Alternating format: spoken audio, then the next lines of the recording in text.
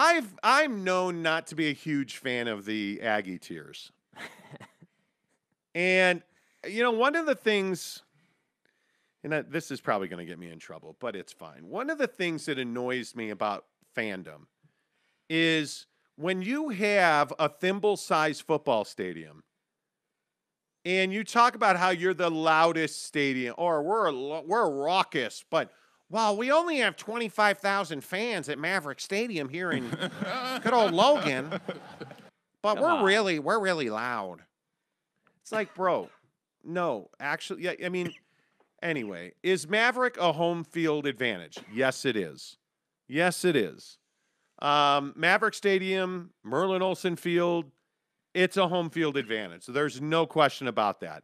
It's Friday night, and I think we all know major college football dreams go to die Friday night football, right? BYU's a massive 9-point favorite in this game. And depending on where you're getting your money from, BYU's as much as a 10.5-point favorite in this game. Home field advantage will not determine the outcome of this game. Yeah. And I guess, Jake, my biggest question is, can Utah State end BYU's dream season? No. I think that this conversation happens every year. Oh man, BYU has won a couple of games and Utah State's on the schedule. Utah State's hungry. They're 3-1. They've had a couple of nice wins. Man, they could really beat BYU. Yeah, my ass. They're not beating BYU. It's not happening. And I think the bigger question really is, and this is why I think you have the Taysom situation all those years ago. Utah State knows they're outclassed by BYU, yet, what happens is you get to the third quarter, the game's not in question, and now what's going to happen? Now you're going to start taking shots at the quarterback. Now you're going to start playing a little dirtier, and so I think that type of narrative tends to happen. And I understand it. If you're Utah State, you're the little guy in the state. There's no doubt about it. But you want to fight to be relevant. So my biggest thing in this game is no, Utah State is not going to end BYU's run.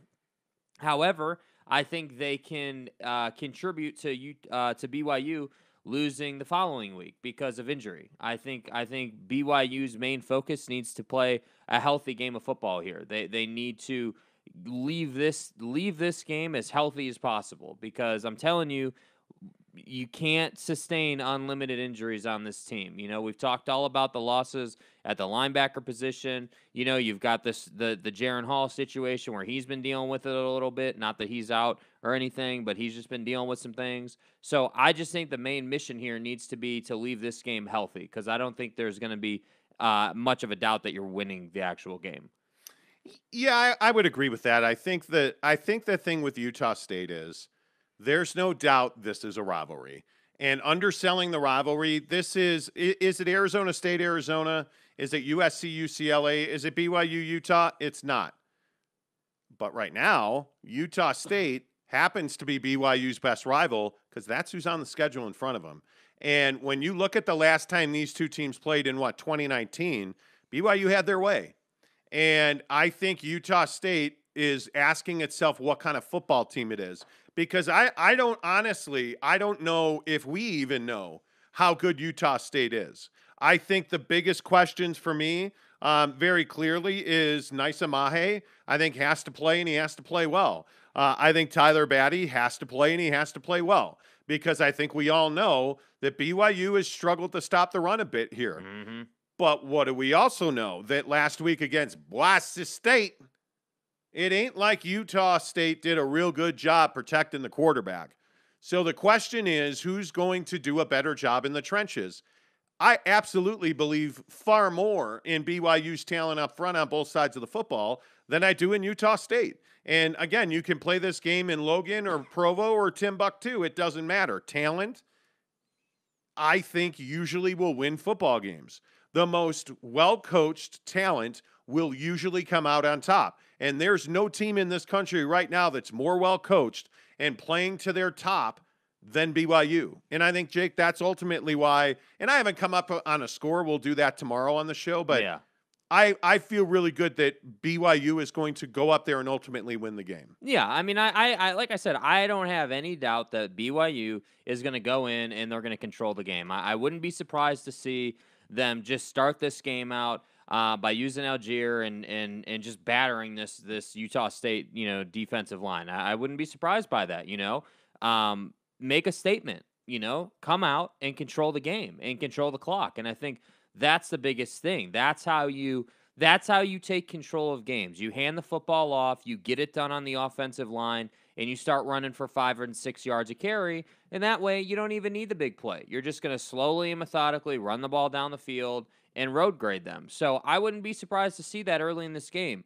BYU has a tendency to start games out a little slower, start games out a little more conservatively, Right. and I actually like that this week. If I'm BYU, I'm going up there and I'm saying, okay, we're going to turn around and hand the football off. We're going to protect Jaron, and we're going to establish ourselves. And yeah, will Jaron make a play here or there? Sure, I'm sure he will. But the last thing that you need is Jaron Hall out there running and taking a big hit, because you know that Utah State's going to be looking for that opportunity. Oh, there's no question about that. And I think one of the things you have to do here is you have to establish the run game simply to control the clock. Because there's no doubt, at least in the film that I've seen, Utah State is explosive. And watching their game against Boise State last week, that's just the way I'm going to say it every single time. They have some explosive offense, and it really is a matter of them getting better line play. And I think that's the biggest question. And again, I say tongue in cheek. I joke with Utah State fans. I have no issue with Utah State. I just think when you're trying to compare yourself to BYU, and it's cool that you've stolen some recruits, and LaVell Edwards Stadium is 60,000 strong. Yeah, dude. There's more bodies in the Rock than there is in all of Maverick Stadium. Who are we kidding? The student section at BYU has won them 2 games, in my opinion. Kyle Whittingham openly talked about how he has never heard LaVell Edwards Stadium louder than he did it at the game a couple of weeks ago. You see that Arizona State just simply couldn't snap the football correctly because the fans were so loud. 25,100 fans at a sold-out Maverick Stadium is neat. Congratulations. But how many of those are going to be BYU fans? And even if you do have a full stadium that only has Utah State students lobbing Mormons suck, where is your magic underpants jokes at the BYU sideline, it ain't going to matter, because 25,000 of the loudest Utah State fans ain't that loud. Not when you've been playing in front of 60,000 at LaVell Edwards Stadium. Yeah. Not when you played at a jam-packed Allegiant Stadium. Like, we're making way too much of this. And that place is bigger than LaVell is. Yeah, and listen, I understand that, we how do I say this nicely? I understand that Utah State, for some time, and probably the rest of their existence, will always be, the little brother that was probably adopted, and nobody really cares if he eats or not.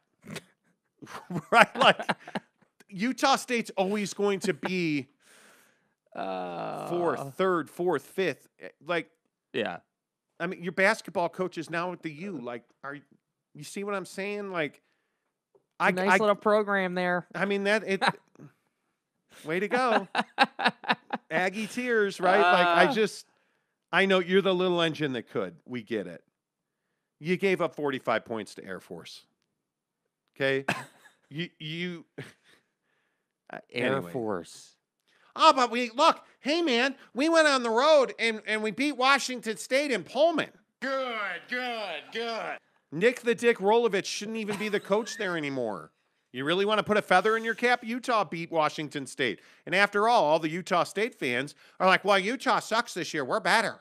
No, you're not. Yeah, actually, you're not better. You're not. You're not, dude. You're not. Stop. So my point is, when you look at the Boise State loss, dude, you got trucked by Boise State. Yeah. Like, you got trucked, Utah State, 27-3. Okay, I feel You better. didn't get into the end zone in that game, bro. I feel better now. Do you? The last 6 games have been split between Utah State and BYU 3-3, Greg Hawkins says. BYU looks much better this year, but I expect to see Utah State come out guns blazing. They always seem to get up for this game. They do. Well, it's the biggest game on their schedule. They will come out fully aroused. Trust me. Yeah. Spencer Morgan says BYU can't get in a shootout with Utah State. No, they should not. But again, I think that's why having Nisa Mahe back in Tyler Batty is so important. Yeah. Having that defensive line intact, and this is what we talked about on Monday, 61 notifications on Sunday morning about how bad the BYU defense is without your 2 best defensive linemen. And your best linebacker, but who's counting? South Florida. Relax. Romney on Romney crime. Relax. It was all good. BYU. Just take it nice and easy. Okay? Just relax. Please. Settle down. Please. BYU fan CJ says, with our D-line mostly back, I don't see how we lose, honestly. This isn't the mentally weak BYU teams of a few years ago. I agree. Yeah. That's what I'm saying. The expectation is not that this is going to be a close game. The expectation is BYU is going to handle this team. That BYU is going to be up double digits at half. Triple digits. BYU is going to be up quadruple digits. It's 150-3 at halftime. Ocho, siete, cinco, seis. Anyway, wow. I don't. Wow. Are people Myron? Yes. So I was talking to a Latin business owner the other day at the Yelpatory. Right. And my wife, who works for a huge tech company, whose former CEO went to space, was sitting there with me, and we sit next to each other all day. She farts into her fan. It's amazing. Anyway, the point is, what a loser! We were sitting there, and I said, "Hey, man, how do you spell Sace?" I don't know either. That's not what we're about. I don't know. It was pretty crazy. So we were trying to figure that Wow. out. We're not the smartest people around. How do you spell Sace? SEX. I think it's SEI. I don't remember what we came up with, but my wife was like, It's SEIS. "Oh, is it?" I'm really? pretty sure. Okay. I can't spell my own name on most days. Pretty sure my wife laughed at me because, I don't know why I was trying to spell it when I was talking on the phone, but it's fine. Anyway, the point is, I don't know what we were talking about, but Good talk. But Good talk. I think BYU is going to win. I also think that we have a game tonight and then a huge NFL weekend to get to. Mm-hmm.